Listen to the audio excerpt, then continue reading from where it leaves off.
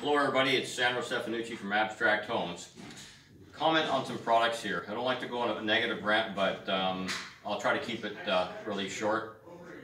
Ram board, in the past, typically, was around the mid 50, 55 bucks a roll for a 100-foot roll. I went to get some the other day, and I believe this is what free trade has done to us, and it's like $79 a roll. And I'm thinking, my goodness, it jumped up that much in less than a few months. Here, when we are January 19th today.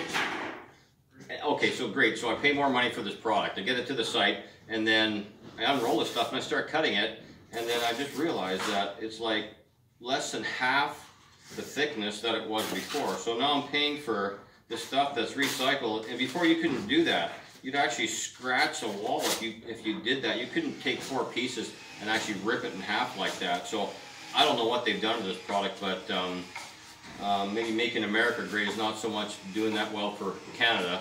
Maybe we should start making our own products here and that. Anyhow, so now you got a product here that wasn't as good as it used to be before. So just to let you guys know out there, take care.